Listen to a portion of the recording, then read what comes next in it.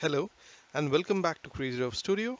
In this video, we will be talking about the NetWorker block-based backups.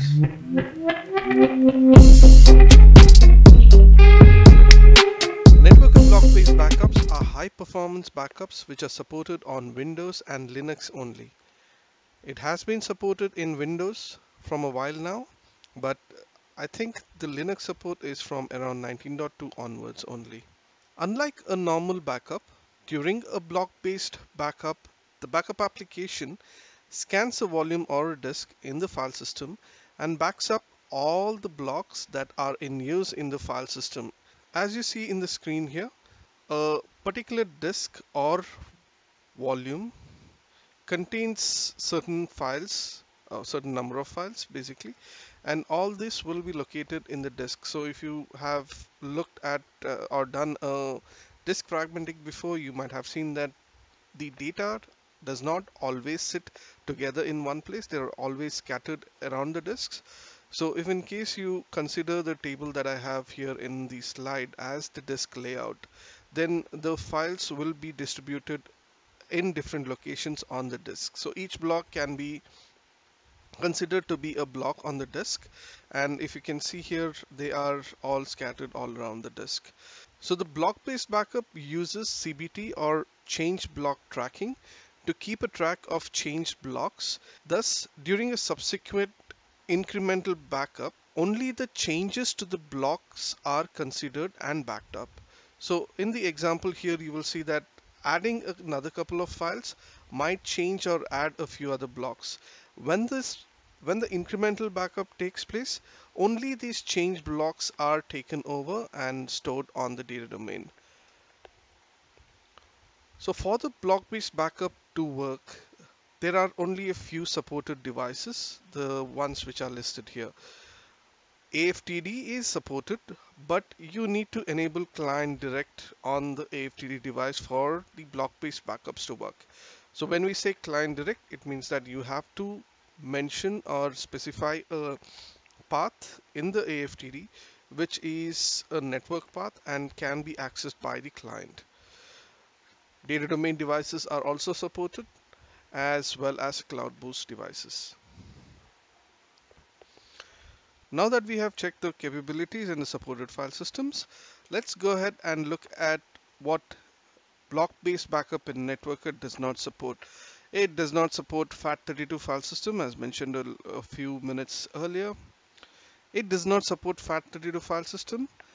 If in case your system has an FAT32 volume or a disk configured and you want to use all as the save set, then that particular mount point or file system needs to be unmounted before you run a full backup or any block-based backup, any level. It does not support levels 1 through 9. Backup of Windows 2012 cluster without cluster shared volumes. Incremental backups of clustered shared volumes is not supported. Cloning of AFTD incremental backups is not supported. Granular save sets at either the folder level or the file level is not supported. Meaning if you have a particular folder in your D drive, then you cannot back up that particular folder. You have to back up the entire D drive for a block-based backup. Checkpoint restart is not supported. Directives are not supported. You cannot run a scanner command to uh, create the indexes. You cannot run staging or NSR clone with a -m, which is basically migrating your device, the save set from one device to another, as well as image recovery to a system volume is not supported. There are many more in this list, so I would recommend you to go check the Networker Administrator's Guide for more details. So after listening to all this explanation, you might have a question as to when do I actually use block-based backup? Then my answer would be that use this option when you have a very dense file system, like on a file share server or anything similar. Dense file system is more of having millions and millions of small files that usually take a very long time to parse during a normal file system backup. Block-based backup does not look at the file but rather the disk, so the backup time is much more shorter. As an example, here you can see that I have a block-based backup that I have done of a Windows system.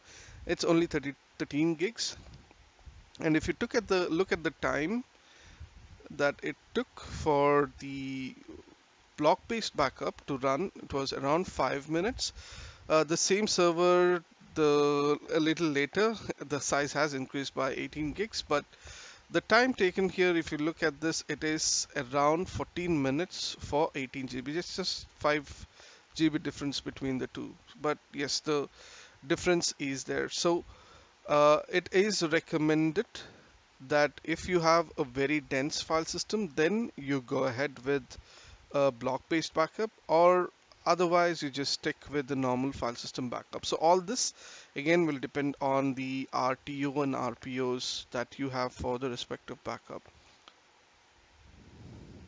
Thanks for sticking with me till the end of this video. I hope you found this useful. If you have any questions or comments, share it with our community in the comment section below, or you can drop me a message at my Twitter account. I will see you on another video. Goodbye.